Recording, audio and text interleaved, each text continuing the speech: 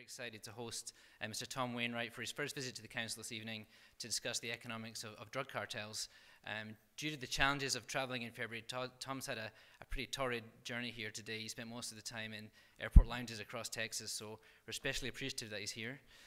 Copies of Tom's latest book, Narconomics, How to Run a Drugs Cartel, will be available for sale and signing after the program from our partners, the bookseller. Before we begin, some quick housekeeping points. We are on the record this evening. We welcome social media, but please silence your phones. We're not live streaming, but we are recording this evening's program. Upcoming programs at the Chicago Council in March include March 8th, the Council on Foreign Relations' Adam Siegel, in conversation with UI Labs' Carolyn Nowinski-Collins, on how the cyber realm is reshaping international relations. On March 23rd, Wednesday, March 23rd, the Washington Post's David Ignatius will be discussing the lessons of the Syrian civil war for US policymaking. And on Thursday, March 31st, Yale economist Jeffrey Garten and the Financial Times' Edward Luce will be discussing the past and future of globalization. The Chicago Council is a public education institution generously funded by its members and donors, and we aim to make conversations like this evening's open to as wide an audience as possible, so we thank you for your support. Turning back to this evening's program, I'll return later to moderate the audience Q&A. But first, to introduce tonight's topic and speaker, please join me in welcoming the founder and president of Obsturga Incorporated and Obsturga Consulting, U.S. Coast Guard specialist and professor of policy and political philosophy, and Chicago Young Professionals Ambassador, Professor D. Vincent Thomas, Jr.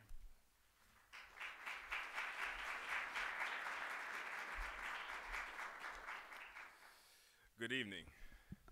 Nothing brings people out like talking about narcotics.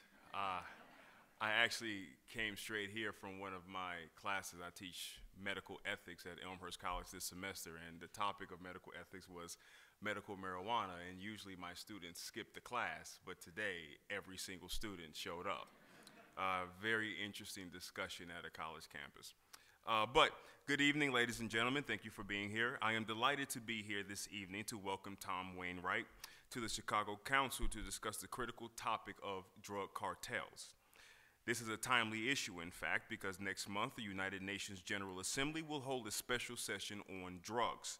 The aim of this session is to work towards an international coordinated strategy for countering the narcotics trade by reducing both the demand and supply of illegal narcotics. This focus on supply and demand hints at the underlying business logic that drives the global drug trade. So much of the debate over drug policy has focused on the enforcement, punishment, and increasingly the treatment of addiction over incarceration. But it is a question of whether these approaches alone can stem the drug trade in and of itself. I can attest to this personally as a member of the United States Coast Guard. During my active duty time, I was counter-narcotics and counter-terrorism.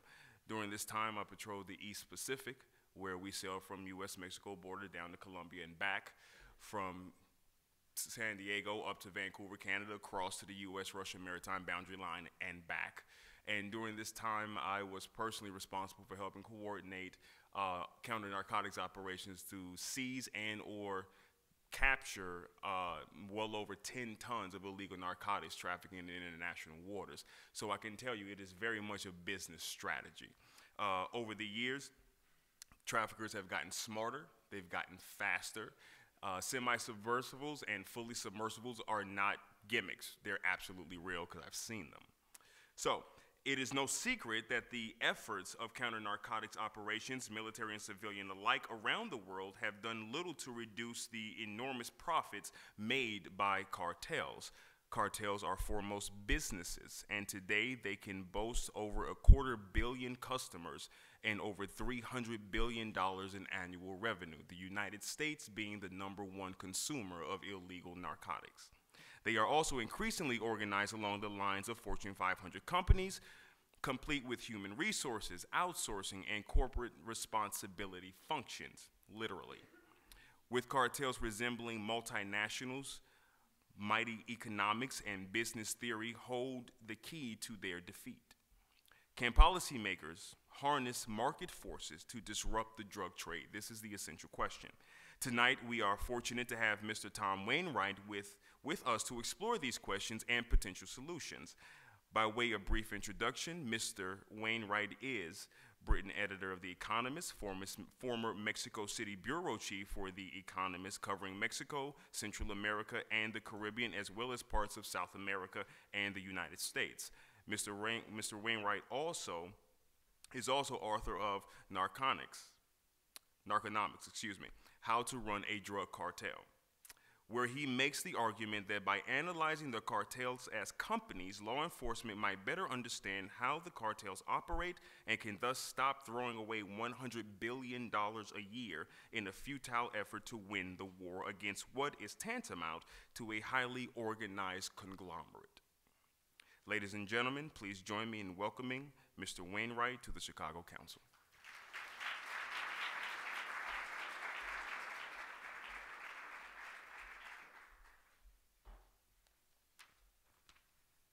Thanks, Vincent, and thanks, Ian, and thanks everybody for being here today on this cold evening. And it's great to see so many people here. I'm not sure if I should be encouraged or concerned that there are so many people in Chicago who want to know more about how to run a drug cartel. But it's very good to see you all here. I thought I should probably start by sort of explaining myself, really, and explaining how I came to write this rather unusual book about how to run a cartel, which wasn't really exactly what I had in mind when I first started studying economics. It first really began when I got sent out to Mexico in 2010 for The Economist. And out there I was covering Mexico, Central America, bits of the Caribbean, South America. And when I got there, I mean, although if you read the blurb on the jacket of my book, it makes me sound terribly sort of intrepid. To be honest, when I got there, I was expecting it to be kind of a fun job where I'd be, writing about a bit of business, sort of the oil industry, the car industry, maybe the odd fun story about tequila or tourism, that kind of stuff.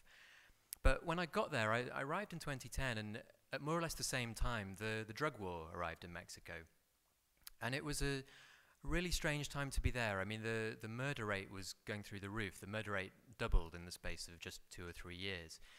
And I quickly found that when I was there, it was, you'd go to interviews, you'd go to parties or business roundtables or events like this, and very often it wasn't long before the subject returned to the business of drugs and the drug war. It was really, the subject, and so I found myself writing about it a lot more than I'd expected. And so I got into this routine of writing about, say, ordinary business one week, cars or whatever, and then the drugs business the next week. And the more I did this combination of the two week by week, the more I came to see that actually the drug story was in fact a great big business story. So I started writing more about drugs as if it were a business, and I began to ask the kind of questions of people involved in this business, whether as entrepreneurs or as regulators, the kind of questions that I would ask of people if I were covering any other business. I'll give you an example. Soon after I got there, there was this incredible story in Mexico. You may have seen it on the news. In 2010, the Mexican police discovered this enormous cache of marijuana on the outskirts of Tijuana. It was a really huge amount. It was more than 100 tons, and it was, I think at the time, the single biggest drug seizure that the Mexicans had ever made. And it was a really amazing sort of event. They got all this stuff. It was bale after bale of cannabis that was hidden in a couple of shipping containers in a warehouse on the edge of the city. And they got it all, they unloaded it, they unpacked it, and they made it into this gigantic bonfire. They piled it all up, hosed it down with gasoline, and lit the thing, set the whole thing alight, and it all went up in smoke. And you can just imagine, they had soldiers on guard making sure that no one stood downwind of this stuff, because it was basically the world's biggest joint. And so, anyway, this was burning away, and at the time, the Mexican government was proudly talking about how much all this was worth, how big a blow against organized crime it really represented. And it was widely reported that all of this marijuana, this 100 tons or so, was worth maybe about $500 million. Sounded like a huge amount, and like everybody else, I was impressed by this. But I began thinking about it a bit more, and I was thinking, $500 million, that's a stunning amount. There aren't many companies in the world that could survive a shock like that. And the cartels, they're big, but they're not that big. And so $500 million, I gave it some thought, and I started to pick it apart a bit more. And I looked into how they'd come up with this figure, and it was fairly straightforward. They'd got what they reckoned was a sort of conservative estimate for the retail price of marijuana in the States, because that's where it was all going. And they came up with a rough figure of maybe about $5 per gram as a sort of conservative low estimate. And they multiplied that out over 100 tons. So if you do the maths, it's fairly straightforward. You get to about 500 million. And it sounds, sounds reasonable enough. But if you give it a moment's thought, it's completely ludicrous. Imagine if you did that with any other ordinary product. Imagine doing that with coffee. And it would be the equivalent of saying, okay, so the retail price of a cup of coffee in the States in Starbucks is, $3 or $4 or something like that. And in that cup, you get maybe 2 grams of coffee. So you're talking about maybe a couple of dollars per gram. So if you intercept a kilo of coffee in Mexico or Colombia, on that basis, it must be worth $2,000. Obviously not true, right? Obviously not the case. And yet with drugs, we do this very readily. Think of, imagine doing the same thing, trying to calculate the price of a cow in Argentina and doing it based on the price of a steak in Chicago. It would just be mad. You'd get a much, much higher figure than what it really should be. So I did very rough calculation to try and come up with a more accurate estimate of this Tijuana bust. And it's fairly straightforward. I got the wholesale price of marijuana in Mexico. It's much, much lower, as you'd expect. It's about 8 cents per gram, not $5 per gram. So that 100 tons or so, it wasn't nothing, but it was worth probably a bit less than $10 million, not $500 million. So, a bit less than 2% of what we thought. So I started thinking, what does this mean? If we're getting this kind of thing wrong repeatedly and very, unthinkingly, because in the war on drugs, we apply a totally different sort of economic reasoning to the one that we apply elsewhere, then how might this be leading us astray? And there was one interesting example actually just last year. I was down in Texas this morning, which is partly why I was so late today. And last year, the Texas Department of Public Safety was doing a big review of the effectiveness of its policies. And they estimated the value of a load of drugs that they'd intercepted during a given period. They reckoned it was about $160 million. But last year, for the first time, they decided that instead of reporting in wholesale terms, they'd report in retail prices. And so with the click of a button on an Excel spreadsheet, this 160 million became nearly 2 billion. And it just struck me that if you're a Texan taxpayer and you're being told what your money is going towards, it sounds a whole lot more convincing if you're told that it's been used to strike a $2 billion blow against organized crime than it does if actually it's only worth 160 million.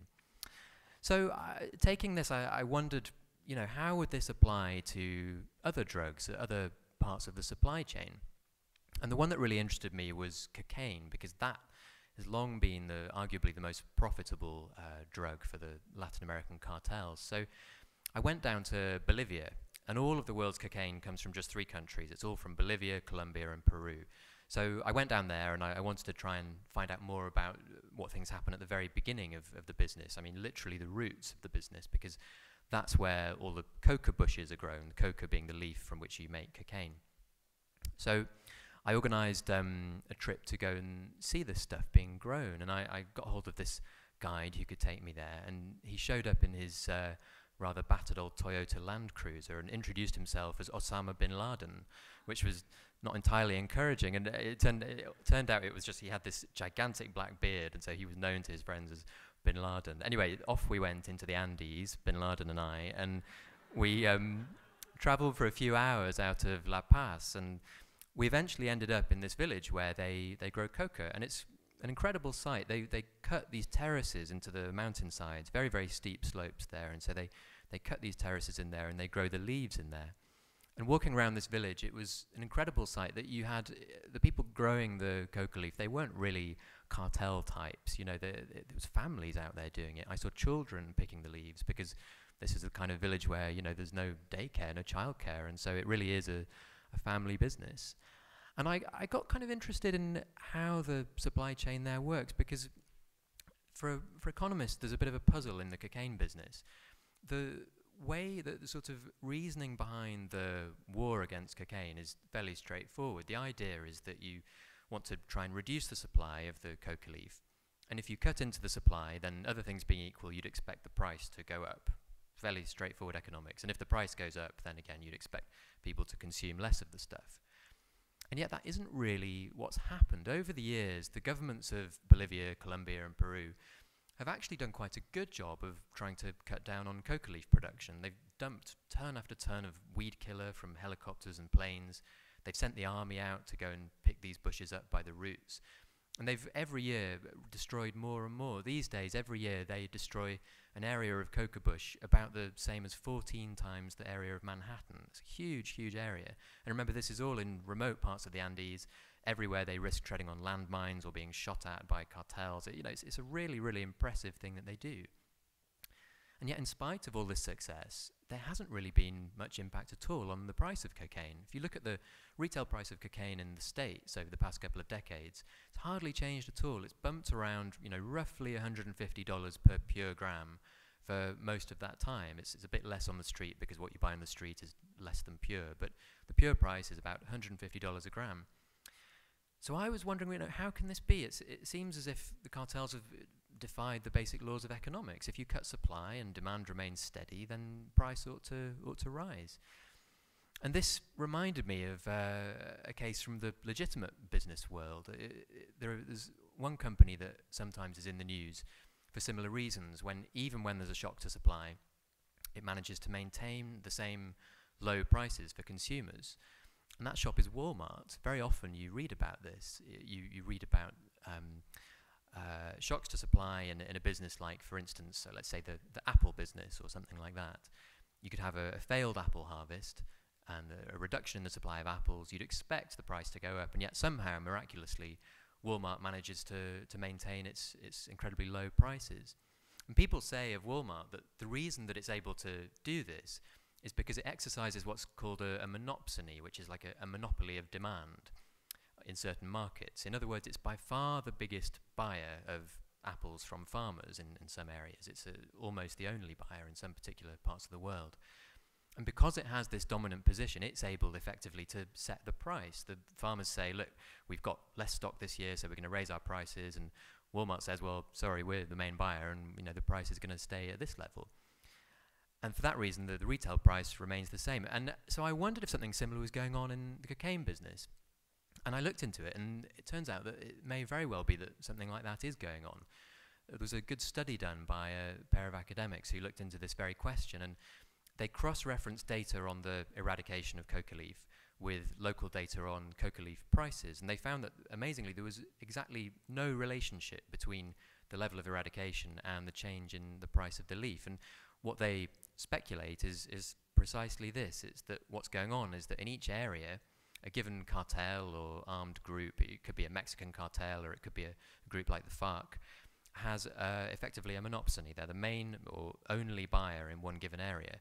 And so whatever happens to supply, they're able to say to the growers, sorry guys, this is the price. So it doesn't change for them. It doesn't change for consumers either. And so it's not the case that these efforts to destroy coca leaf are having no effect. Trouble is that they're having an effect on the wrong people. It's not really hitting the cartels. It's not really hitting consumers in America or in Europe. The people it is hitting are the farmers, and they're making about $1 a day in some places. So it seems as if the efforts that are being made there are falling in the wrong place. It also struck me that even if you do manage to raise prices there, it's far from clear that it would have a very big impact. And if you think back to the example of the Tijuana marijuana and the real cost of the stuff there, something very similar goes on in the cocaine business. The way that the cocaine supply chain works is that the value of the coca leaf required to make a kilo of marijuana in Colombia, all that leaf, you need about a ton of fresh coca leaf to make a kilo of marijuana. And in Colombia, that ton is worth only about $400. That kilo in the United States at retail level is worth about $150,000. So imagine if you were very, very successful and you managed to double the price of that coca leaf from 400 to 800. And imagine if that entire extra cost were transferred to the consumer in the States, which may not be the case, but imagine that it is. All you would succeed in doing is raising the price of that kilo from 150,000 to 150,400. Or think of it on the per gram level. You'd raise the price of a gram, a pure gram, from $150 to $150.40. And that's assuming an incredibly effective program in South America, where you manage to double the cost of coca. And if you want a good parallel, the way that I sometimes explain this to people is by saying, imagine if you were trying to do this in the market for artwork, for paintings. It's like saying, okay, we want to raise the price of paintings. The main ingredient of paintings is paint. So what we're going to do, we're going to drive up the price of a box of paints from $50 to $100. And on that basis, we confidently expect that this $1 million painting is going to double in value to $2 million. Obviously not, right? It's not going to happen. And exactly the same thing is true in the coca business. So with this in mind, I was sort of worried about, quite what we might be getting wrong, quite how badly we might be going wrong. And I wondered what would be happening lower down the supply chain and in different parts of the drugs business. So I went to have a look at what was going on in El Salvador, and El Salvador is in the news at the moment. You may have seen last year it racked up the highest murder rate of any country in the world. It's got a very, very big problem with organized crime, and most of those murders there are committed by a couple of big gangs. They're known as the Mara Salvatrucha and Barrio 18, or the 18th Street Gang. They both got branches here in the United States, as a matter of fact. And so I went to see the head of one of these gangs, the head of the 18th Street Gang. And he was in this prison on the edge of San Salvador, although it didn't seem to stop him from doing his business at all. He was still carrying out all his cartel operations in just the same way. And I went to see him, and this prison was an extraordinary place. It was supposedly actually not a very high security prison by Salvadoran standards, but you wouldn't have thought so to look at it. Outside, there were soldiers hiding behind sandbags with machine guns.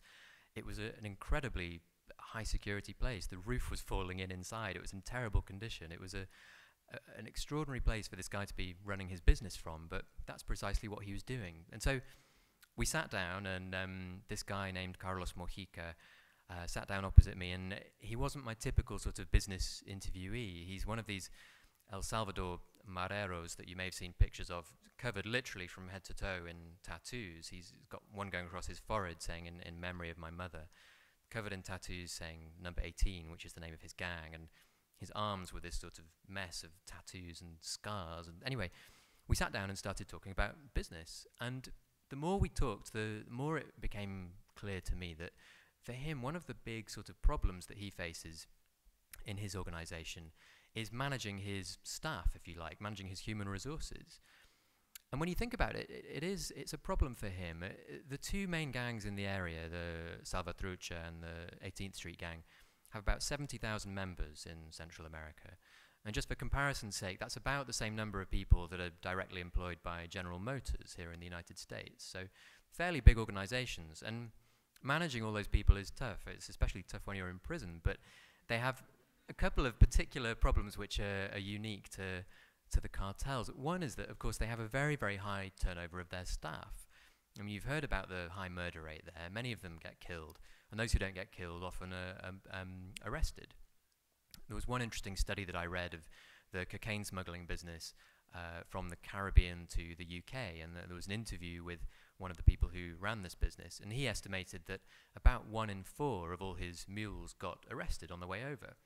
So imagine trying to run a business like that. Imagine trying to run one of your businesses. Imagine trying to run a newspaper in which a quarter of your staff have to be replaced every year. It's really difficult. And this difficulty is compounded, of course, by the fact that they can't advertise for new staff. You know, they can't put an ad in the paper. They can't look on LinkedIn. And so we were talking about the difficulties that that he has. And the thing that I thought was particularly sort of interesting about this is that they, as far as the cartels are concerned, you know, if they wanted to solve this very, very tough problem that they have, the ideal thing for them, if they could do it, would be to set up a kind of job center for criminals. And I guess what it would involve would be getting together all the unemployed young men with criminal records in the country, putting them in one place, and allowing the cartels to take their pick and recruit them. And if you wanted to make it really easy for them, you know, you could even lock these guys in there and keep them in there for several years. And I mean, you can see where I'm going with this. This is exactly what we've created for them. We've built these things called prisons, which it turns out are precisely where the gangs overcome this human resources problem. It's where they do all their recruiting. And to get a flavor of this, I think it's hard to really imagine the extent to which gangs and cartels run prisons in Latin America. But They really do. I mean, this guy, Carlos, who I interviewed in his jail in El Salvador, came to see me immaculately dressed in his box-fresh sneakers, and it was clear that he was really running the place.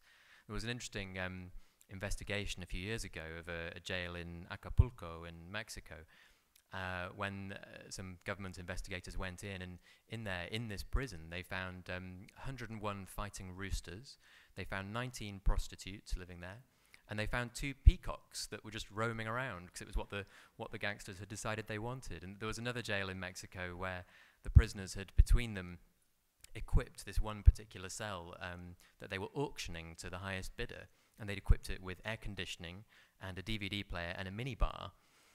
And so that it's clear that they use these prisons to recruit, and it's not just in Latin America that this happens. There's a good example actually from the United States. The case of Carlos Leda, who, for those of you who are watching Narcos on Netflix, you'll have come across him. He has a claim to be the person who really introduced America to cocaine. And his cocaine career really came about when he was put in prison in Connecticut by chance, along with a guy called George Young. And it was a perfect match. George Young was in there for trafficking marijuana from Mexico, I believe, into the States by plane. Carlos Leda had contacts in Colombia, and the rest is history. They began trafficking in cocaine by plane, and America picked up its addiction. And this all happened because the two were put together in jail, and Carlos Leda later described this jail as being like his college. So I wondered, what would happen in countries where things were done differently, where, unlike in Latin America, the prisons were somewhat harder for people to use as recruitment centres. And I found this interesting study done in the European Union. It was a study done for the European Commission a few years ago. Really fascinating one, actually, a study of what happens when big cocaine deals go wrong. And the investigators had looked at about 30 deals, really big deals, all involving at least 20 kilos of cocaine. So that's kind of upwards of $500,000 worth in Europe. And some of them were involving several tons, so multi-million dollars. And they looked at all these cases, and the way in which these deals went wrong sometimes was just extraordinary. There was one big deal that went wrong when somebody accidentally faxed the details of the operation to the wrong number. There was another one that went wrong when a great big shipment of cocaine was successfully sent to the Netherlands, and it arrived in the port of Rotterdam. But the people in the Netherlands were waiting in Antwerp. They got the wrong place. There was another one, I think my favourite example was one where there was a very, very elaborate plan to import lots of cocaine from somewhere in South America, where they'd built these special metal tubes and filled those with cocaine and then stuck them to the hull of a ship whose crew apparently was none the wiser about this. And the ship made its way across the Atlantic thousands of miles, and it docked in the Netherlands successfully. And the idea was that a couple of divers would go down and pick the stuff up off the hull of the boat. But according to the police reports, they became ill during the operation, and it sounds as if they got seasick underwater, and they had to call the whole thing off. And the best thing about this is that, as far as anybody knows, this cocaine is still there, strapped to the bottom of this boat, sort of roaming the world. But the surprising thing about this, what the study looked at was what happened next. What was the aftermath of these terrible mistakes? And you'd expect that if you're watching an episode of Narcos or The Wire or something like that, when something like that goes wrong, then you expect heads to roll. Literally, you expect the gang to take a terrible revenge. And yet, what this study found was that in 2/3 of those cases, no violence was used as a result. And it seems kind of strange, but there was a good example in there of one particular deal involving a Dutch importer of cocaine called Pete. And Pete was doing this big deal involving bringing in 20 kilos of the stuff from South America. The drugs arrived, and he had a look. 12 of these kilos were fine, but 8 were bad quality. And he complained. He rang up the exporter and complained that it was like chalk. It wasn't good stuff. And you'd have expected him maybe to take some revenge, but in fact what happened was that the exporters, effectively its customer service operations swung into action, and they called him back and they said, look, we're really sorry about this. It's an unusual lapse in quality. And they offered to send a guy over, a guy they called an engineer. They sent him over to the Netherlands to improve the quality of the stuff, and the deal was resolved without the use of violence. There was another case later when Pete was up to his old tricks importing cocaine again, and a mule was meant to bring a suitcase of the stuff through an airport in Brazil. But the mule got cold feet at the airport and panicked and left the suitcase behind. And again, you'd expect that mule not to last very long if this were an episode of Breaking Bad or something. But in the end, again, Pete was persuaded to let him off.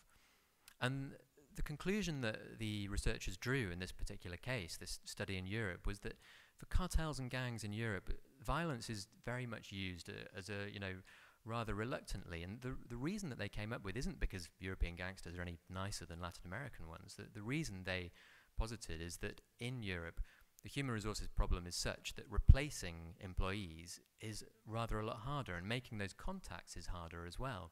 Contrast that with El Salvador, where it's so easy to hire a new employee that you can send them off to kill each other and not worry too much about the turnover. And you can really see the difference. And I think in economic terms what's going on, it's just a difference in the labour market. In El Salvador, they've got a lot of slack, if you like, in their labour market. It's very easy for them to hire new people. There are very, very few barriers to making new hires. In a country like the Netherlands, where the prison system is better run and policing is better done, it's a much tighter labour market. Hiring new people is much, much harder. And for that reason, they seem less likely to use violence. Anyway, I think I'm coming close to the end of this, but just to finish off, I wanted to just point out that whatever people think about the way the war on drugs is fought, it's fairly clear that if you look at the numbers over the past few years, that it hasn't really been going all that well. As Vincent mentioned, there's a big UN summit on this just next month. It's the first one they've done in nearly 20 years. And the last one they did 20 years ago, the sort of slogan of that summit was "A drug-free world, we can do it." And since then, if you look at the quantity of drugs consumed, worldwide, the amount of marijuana consumed has gone up by 50%. The amount of cocaine consumed has gone up by 50%. The amount of opiates consumed has nearly trebled. And all of this while we're spending billions of dollars on trying to stop it and expending thousands of lives on doing the same thing. So it seems to me that whatever we're doing, we're not making a terribly good job of it. And that's why I wonder if it's time for a new approach. And so this idea of using economics and business theory to look at the cartels, I wonder if it's one worth taking seriously. Thank you.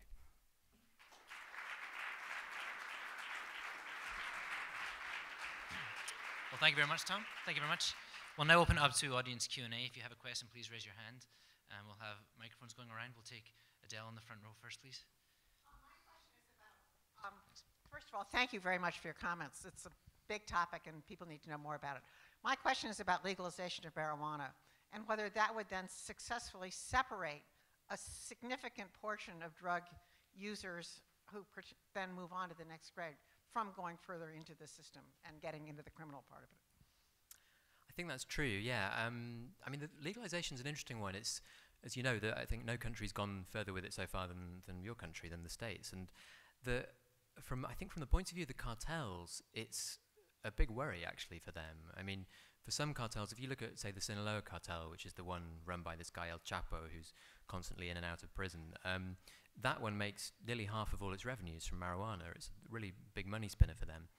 And I think for them, the fact that this particular drug now has they have a very serious competitor in the form of legal business is a big deal for them. There's some interesting anecdotal evidence, actually, about how it seems to be affecting them. There's been an increase in the number of very large seizures of marijuana near the border on the Mexican side, which suggests that they're finding it harder to sell the stuff north of the border. And similarly, there are more reports as well of cartels using their drug smuggling tunnels for trafficking people instead, for trafficking migrants. And economically, that doesn't really make much sense. I mean, the people trafficking business is much less profitable than the drug trafficking business, and to risk a sort of expensive asset like a drug tunnel, from their self-interested point of view, doesn't make much sense, and it implies that they're really struggling with the drug side of the business. In terms of the sort of diversion of people from the legal system, I mean, yes, it's absolutely the case that the fewer people that get criminal records for what most people consider a relatively minor offense, the better. I mean, about 45% of Americans admit to having tried marijuana, and there's a clear inconsistency in the fact that this, in theory, is an offense that can get you sent to jail. I mean, it's a law which, in de facto terms, has been decriminalized in much of the country already. I think in terms of getting people also, you talked about, moving people further down the track. There's an interesting question as well about what legalization might do in terms of moving people on or not moving them on to trying other drugs too. And this is something that they've found in the Netherlands. The experiment that they've had underway there for a very long time is, selling the stuff legally in these so-called coffee shops. is largely motivated by the idea that if you separate marijuana from the other drugs business, then it's less likely that people will be tempted to try other drugs. And they seem to have found that that's the case there. So in the States, I mean, I think it'll be a few years before we really find out exactly what the results are, but so far it seems promising to me. Next question. Right there, just one, thanks. Hi, thank you so much for the talk. I was reading a few articles about the cartels diversifying their expansions into like the avocado market, the rise of the blood avocados and how it was affecting the farmers in places like Michoacan and how it was very lucrative for the cartels. Can you talk about that some? Yeah, no, absolutely. That's true. I mean, just like any other business, they diversify in exactly the way that you'd expect. They do this in various ways. I mean, one way that they've been doing this is in different types of drug. And so one interesting consequence, actually, or a partial consequence of the legalization of marijuana is that some cartels which used to make a lot of money out of marijuana are now actually getting into heroin instead. And that's obviously not an entirely good consequence.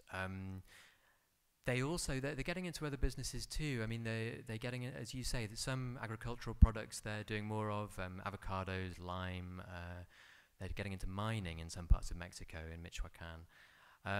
But usually, I mean, the area where they've got the biggest sort of comparative advantage, if you like, is in the illegal stuff. So people smuggling is one area where they're getting much, much more involved.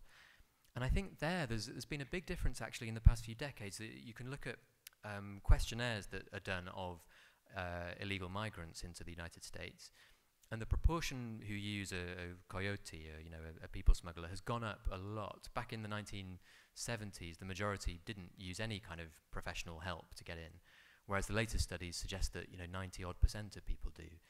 And the people who are really cashing in on that market are the organised crime groups, because it's become a lot harder to cross the border in recent years. It's become much, much more difficult. And so it requires greater expertise, and the people best placed to do that are the cartels. And you can do, in the book actually, I've got a chart which plots the number of hours spent patrolling the border with the average price charged by a coyote, and the two are perfectly correlated. As the amount of enforcement has gone up, the average price has gone up as well. And so it's, the worry is that in doing that, we've created a much bigger criminal market, something that used to be migration used to be done usually without professional help, and when people did get help, it was fairly cheap. Now it nearly always involves professional help, and it's very expensive. So it's a big new money spinner for the cartels. So yeah, they get into all kinds of things. You find also in some parts of Mexico, the setters are involved in things like pirate DVDs and bootleg alcohol, and you even find that they put their logo on some of these products that they sell in markets in Mexico. So yeah, it's extraordinary. They're into everything, just as you would expect. Next question. On the side here, thanks. There's a microphone there, please, thanks. We got some information that indicates that the amount of drug activity has continually increased regarding trucks coming in over the border. Why is that not a possible way to slow down the traffic or stop the traffic to some degree? I mean, why does that continue to increase when you have all the border crossing, testing and stopping and so on? Well, I think the lesson of the war on drugs over the past several decades is that it is just simply very, very hard to clamp down on a market this popular when you've got so many people who want to try this product and so many people willing to supply it. Sheer enforcement is not really going to do the job. But I think the difficult thing as well, and this is something that President Calderon in Mexico often used to say, that the more you clamp down, the harder you make it for the drug to get in, the more you end up increasing its price, and so the more you increase incentives for people to get it in the first place. And so I think with the trucking example that you give, precisely the mechanics of it, I think, are that the value of the drugs being smuggled in are so great that really whatever you pay border guards in Mexico and whatever you pay them in the United States, it's not going to be that difficult for cartels to corrupt people, because the money involved is just gigantic. The price of a kilo of cocaine in Colombia is sort of maybe $4,000 or $5,000 when it's first been refined, and by the time it makes it into America, it's about $20,000. By the time it makes it to dealers, it's $70,000, and by the time it makes it to consumers, it's doubled again. And with margins like that, it's easy to see why it's so easy to overcome these problems, why it's so easy to bribe people enough to let the stuff in, or tunnel far enough to let the stuff in. I think all these enforcement efforts are up against a business which is rich enough really to outspend them. Next question. Despot, just there in the center. Thanks. Oh, thank you. I apologize for the extra question, but are you familiar with a book called The Failed War by Castañeda and Aguilar in Mexico? Sorry, which of their books? It's The Failed War. In Spanish, it's La Guerra Fallida. Actually, no. I've read some stuff by. I think I can probably guess what it says. Right. No, I don't know that one. Well, in the book, as you'd expected, they show all these statistics about how the premises that Calderón used in the war were wrong, right? Like, for example, he used the argument that there was increased cartel-induced violence in the country, that there was that Mexico was. The young people were in danger of like high consumption of drugs, and he just showed all these statistics about how Mexico is like the least consuming country of marijuana and drugs in the world actually, and how like there was actually not much violence before he declared war to the cartels. So like, given that the premises were wrong according to statistics, I'm hoping they're correct, right? I mean, these are very serious people. What do you think were the actual reasons then why Calderón felt the motivation to fight cartels like that? Thank you. It's a good question. I mean, I asked him that question myself, and the answer that he normally gives is that I don't think he expected it to be quite such a long operation. The image that he often gives is of a surgeon who opens up a body expecting to excise one small tumour and finds that the cancer has spread throughout the body. That's his version of events. I mean, people sometimes point out that the very, very close election result in 2006 put him in a very weak position, and you remember his inauguration was a farce. You know, the poor guy had to run out through the back door of Congress, and I think some people wonder if that experience made him particularly anxious to get off with a really strong start, you know, to really show who was boss. That must have been partly tempting.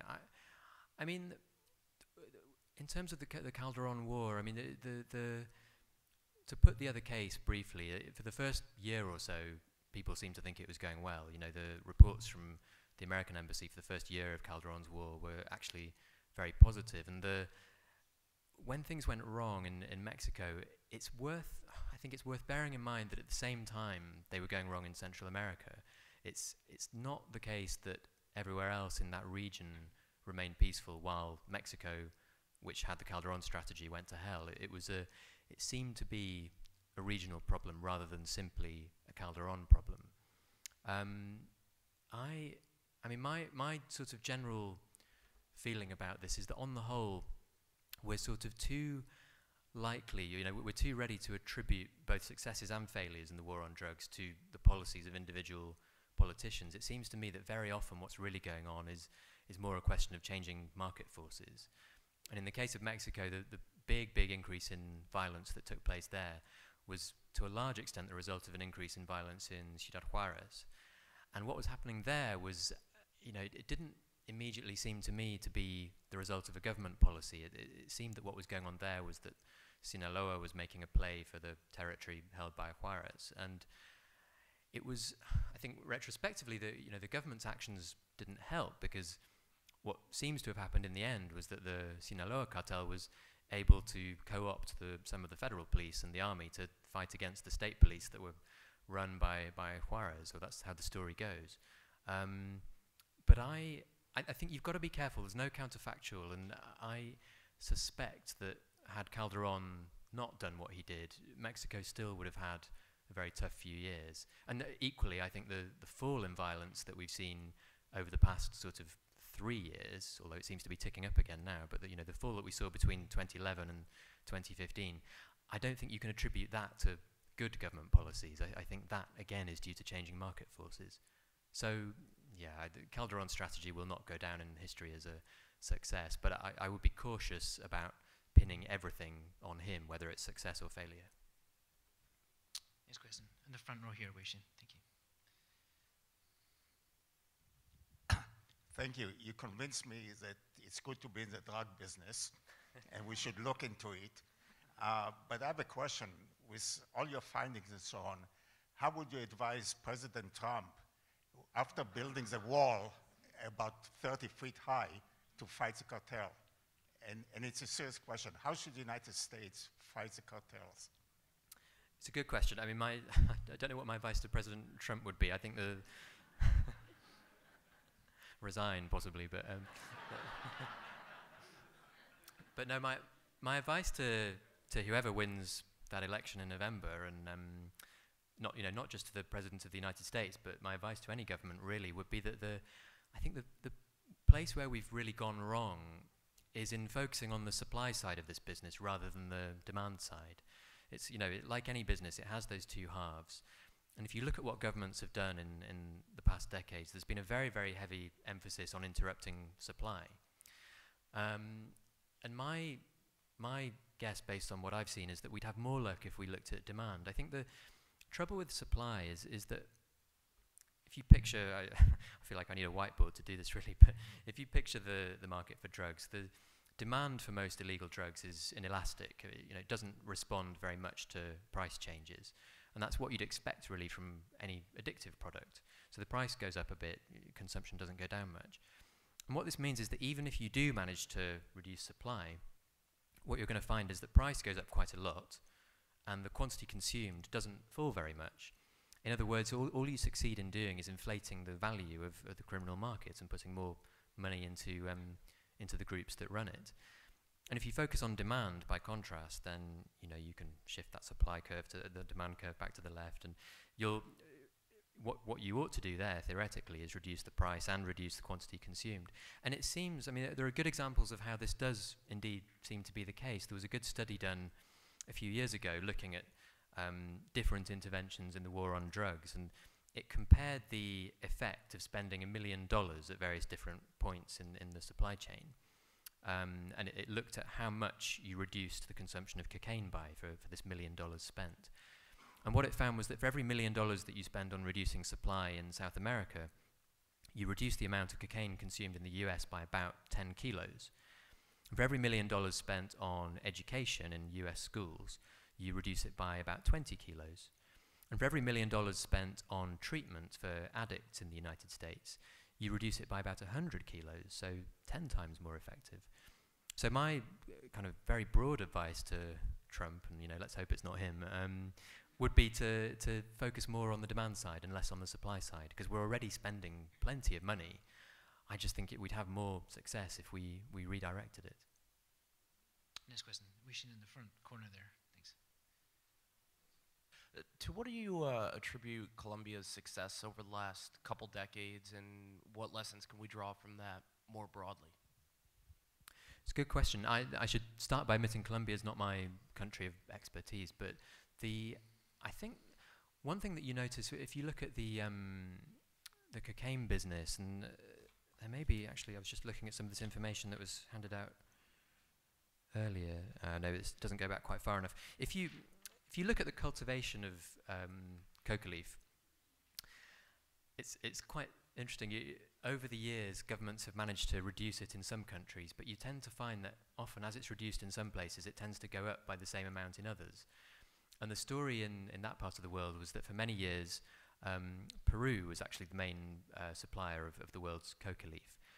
And there was a big intensive effort to reduce the amount of cultivation of coca leaf in Peru.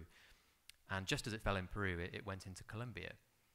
And then there was a big effort to drive the coca production down in Colombia, and it was successful. It went down, but as you may have guessed, it went straight back to Peru. And each time the United Nations declared this an enormous success because it had gone down in one country, ignoring the fact that it had gone up in another. So Colombia's success, I'd be cautious about describing it as a sort of pure success, because very often you find that success in one area is accompanied by a sort of failure of equal measure somewhere else. And we've seen something like that actually elsewhere in the region. For a long time, the Caribbean was the big sort of stepping stone for cocaine going to the United States. You remember back in the sort of Miami Vice days, it often used to go through there. And there was a very, very successful effort led by George Bush, the elder, to cut that down. And it really worked. You know, the Caribbean became a much, much smaller center of drug trafficking than it is now. But it was at exactly that time that the problems began in Mexico, because people, instead of going through the Caribbean, started going through Mexico instead.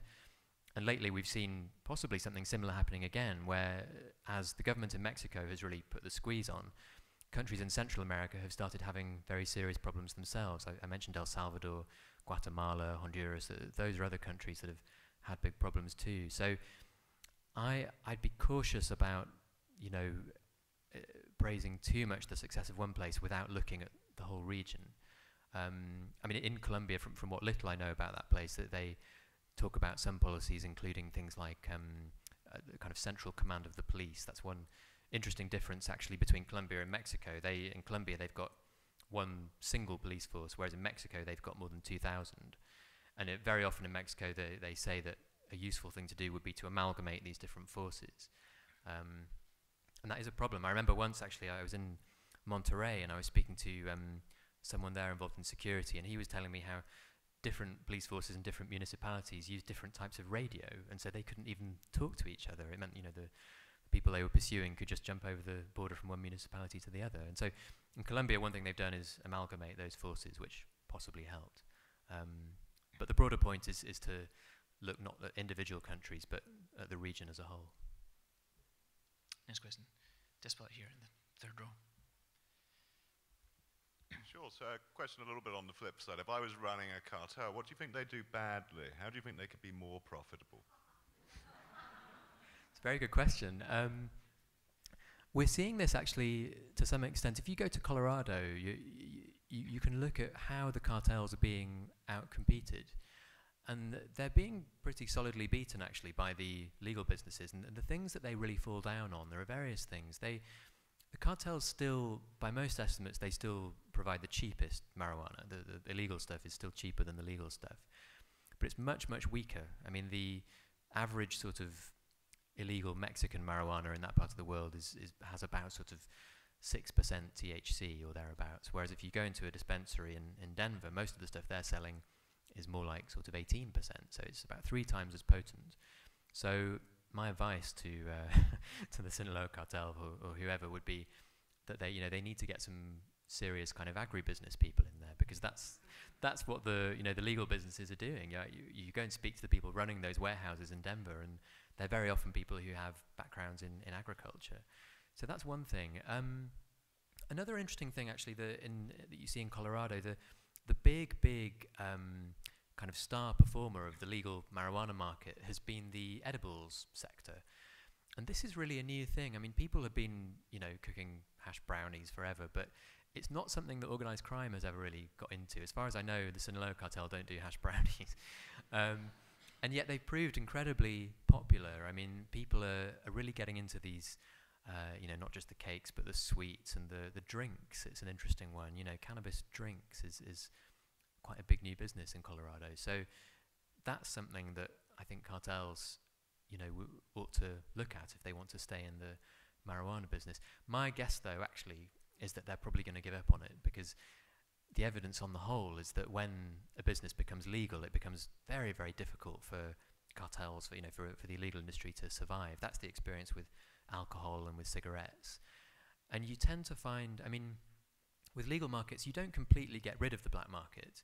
There's a fairly big illegal market for cigarettes and for alcohol. I know in Britain, about 15% or so of cigarettes in circulation are illegal ones.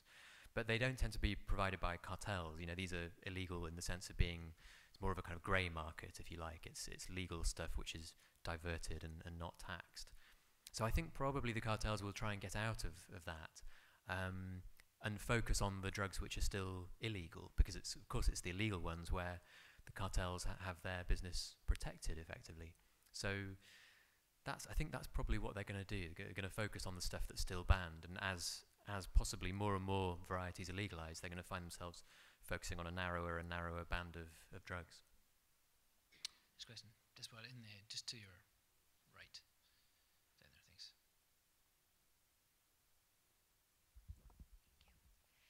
So as you recommend a shift towards the economic perspective and looking at drugs from a marketplace, what impact do you see to the anti-money laundering paradigm and efforts in terms of the role that financial institutions can play in that effort? Thank you. Sorry, I can't see you very well, but it's a good question. Well, we're seeing that a little bit. I mean, when I was in Mexico, there was this case of HSBC, which got busted for money laundering, and they were really their failure to monitor the accounts of these people was just incredible. There was one branch where supposedly they'd built a sort of letterbox for these suitcases of cash to be pushed through. There's not a great deal going on, though, actually. I think that's one area where much more could be done. It seems that so far the fines against banks for doing this kind of thing have been fairly minimal, and the criminal prosecutions on the whole have been precisely zero. And I think that's an area where much more could be done. And I think if you want to do more in that area, really, you're getting into bigger questions of financial regulation, because the reasons, as I recall it, for not fining HSBC more in that case was that if you find it that much, then you risked destabilizing the banking system. In other words, it was too big to fail, too big to be fined. So that argues for a breakup of these big banks, and I mean that's getting onto a much bigger question. I mean, there are small things that can be done. One thing that's just under discussion at the moment in the European Union is abolishing the 500 euro note, which is an extraordinary high currency note. I mean, it's, as far as I know, it's used exclusively by criminals. It's sometimes known as a bin Laden because everybody knows it exists, but you never see it.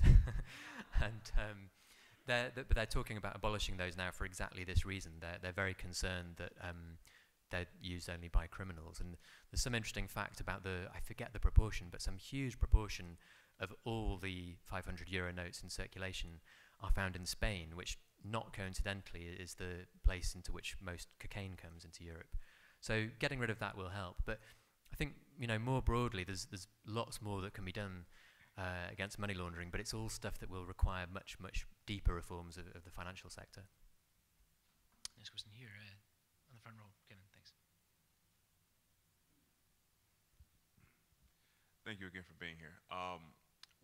In approaching this from a business perspective, do you think it might be, what are your thoughts in approaching this with respect to not going after the narcotics per se, but the spin-off industries that come from it, for example, to principally weapons and, unfortunately, sex slave trafficking, attacking those two as a means of squeezing the narcotics trade? It's a good question. I mean, with the guns, that's certainly something that you hear a lot about in Mexico. I mean, the Mexicans are very quick to point out, rightly, that most of the guns used by the Mexican cartels come from this country. I think the figure given by the United States Embassy in Mexico City is something in the region of 90% of the weapons recovered are ones that have originated in the United States.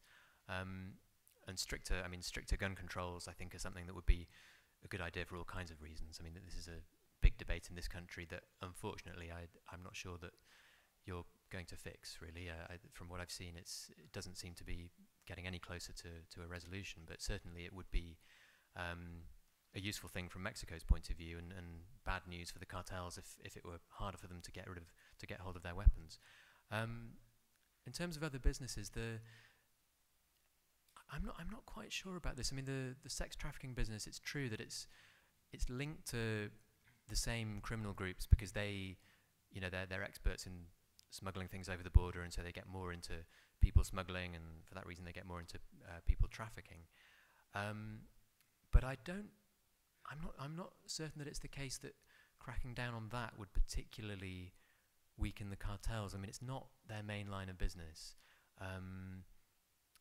It would deprive them of some of their income, definitely, but as far as I know, there's no obvious way in which the sex trafficking business somehow facilitates the drug trafficking business. It's a spin-off of the drug trafficking business, but not one that I think would really damage the drug side of things if it were tackled. That's no less reason for tackling it, obviously, but I don't know if I quite understand your point, but I'm not sure that it would necessarily impact the drug side of things very much, but should certainly be tackled. This question here in the front row, Wei-Shin. Thank you. Thank you. What do you think accounts for the large increase in demand that we seem to be hearing about? And how do we, I agree with you, I think the demand is what has to be approached, but it's not just what's causing this increase in demand? We see up in the northeastern states, they're very disturbed about it as something new, relatively new, and I think what is the problem, and how do we, it's a societal problem. So what are the causes? It's a good question.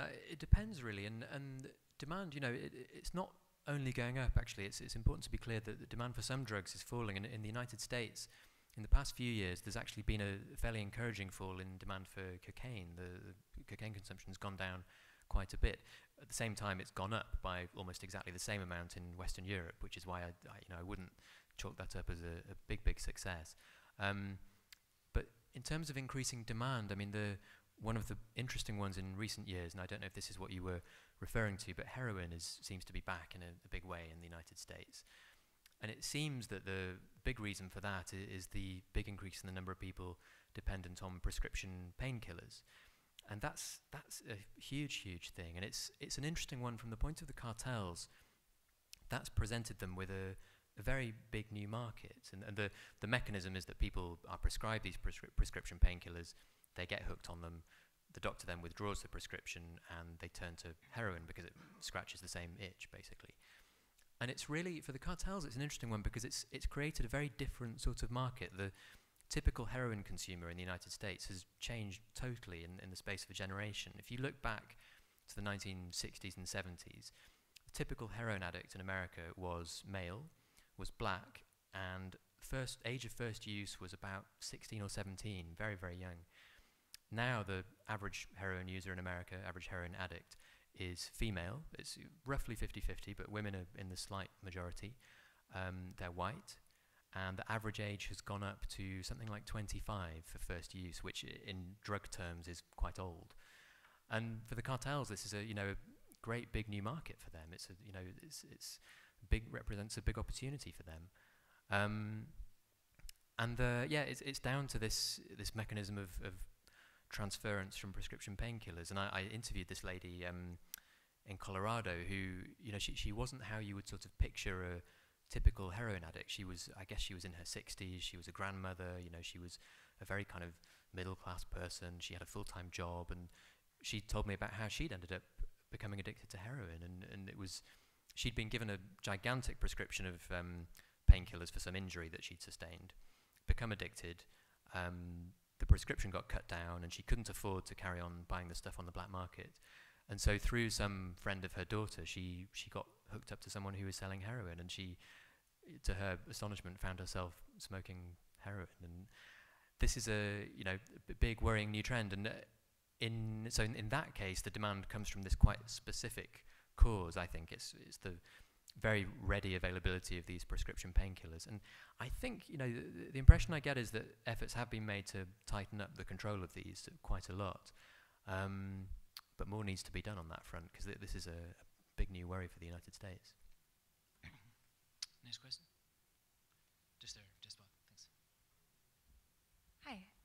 Can you speak a little bit about the aspect of forced recruitment in this business?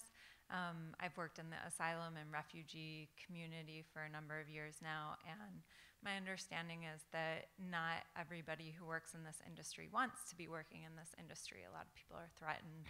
So how does that play into, I really liked your analogy of why in Europe there's this customer service aspect, but in Latin America there isn't, and that's why there's so much violence.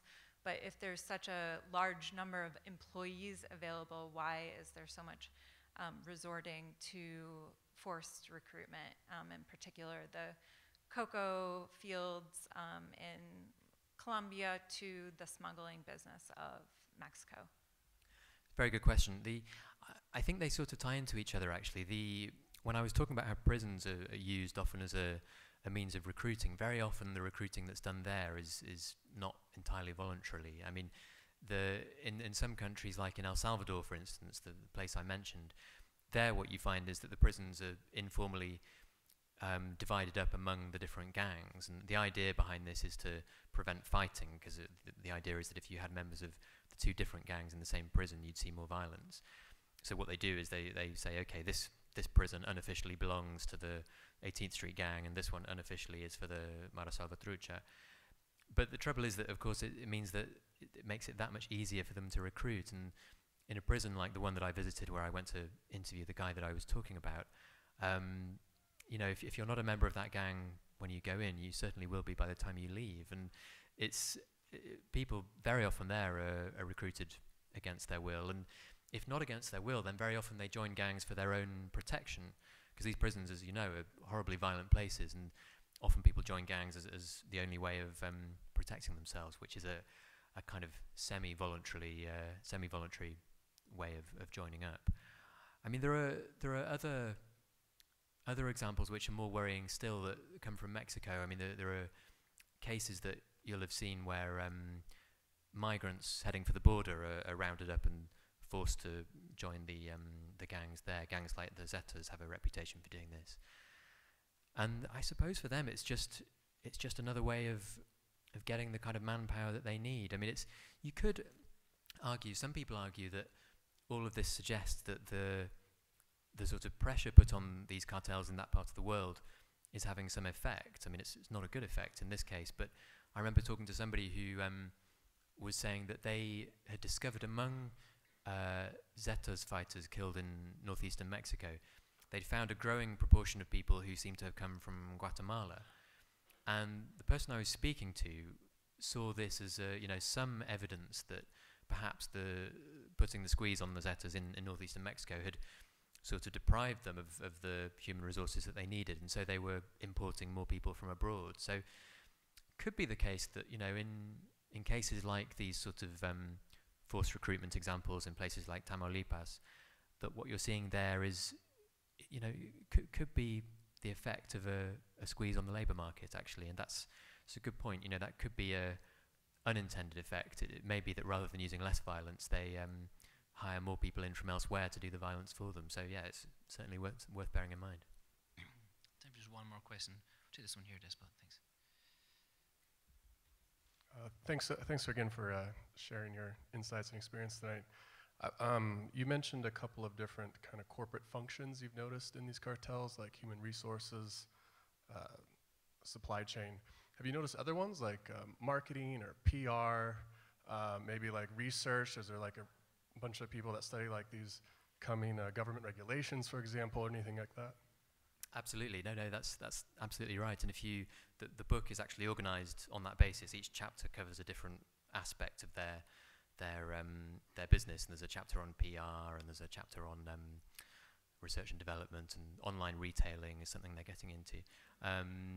But one of the ones that surprises people actually is that regarding their PR, they take that quite seriously. And I mean, the capture of this guy El Chapo was partly, it seems, because he was so anxious to have a film made of his life that he got these guys, Sean Penn and Kate Del Castillo, to go and talk to him about that. The one side of this that surprises people often is that cartels have a sort of weird interest in something that resembles corporate social responsibility. And it's important to be clear that they're entirely cynical about this, you know, just as many other firms are rather cynical about their CSR. But what the cartels really need in many places is support from local people. And it's surprising that in some areas they do. When the last time El Chapo was captured, there was a opinion poll carried out by Reforma, one of the newspapers in Mexico. And it found that some kind of fairly large minority of people actually disapproved of his capture. And the way that the cartels manage to win support in these areas is often by providing services that the state doesn't provide. And you find that in some parts of Mexico, cartels have paid for the construction of churches, and they've paid for the construction of housing in some places, or sports fields, and in some places they set up sort of primitive social security systems. And I had this strange experience of going to meet this lady. She was someone who worked as a cleaner in Mexico City for someone that I knew, the contact, who got in touch with me and said, I think you should come around and interview my cleaning lady. And so I said, well, what's going on? So I went to see her, and we sat down, and she was this very sort of cozy lady of 70-something, and she told me that she was planning to have somebody murdered. And so we talked about this, and I was rather surprised. And it turned out that what was going on was that in her village where she lived, which is a very poor village on the edge of Mexico City, there was a group of guys going around basically terrorizing people. They were robbing people's houses, they were assaulting people. And the people who lived in the village had gone to the police and said, you've got to do something about this, you've got to help us. But the police were so corrupt and so hopeless that they'd done nothing. And so the local organised crime group had got in touch and said, hey, look, we realise you've got a problem with these guys. We know just how to sort these guys out. This is just what we specialise in doing. And so the local people had said, oh, well, okay, that sounds good. And so they were preparing to organise this hit. And it's one example of the ways in which these organised crime groups sometimes provide a kind of grim type of public service to people as a way of trying to get them on side. And in some parts of Mexico, they provide sort of basic security of that type. They provide in some areas a sort of business mediation service, with which few people are willing to dispute. And they do all of this stuff, and it's entirely cynical. It's because they need the support of local people to avoid being reported. So yeah, PR, marketing, corporate social responsibility, it's all stuff that they take surprisingly seriously. I'm afraid that's all we have time for, but please join me in thanking Mr. Tom Wainwright.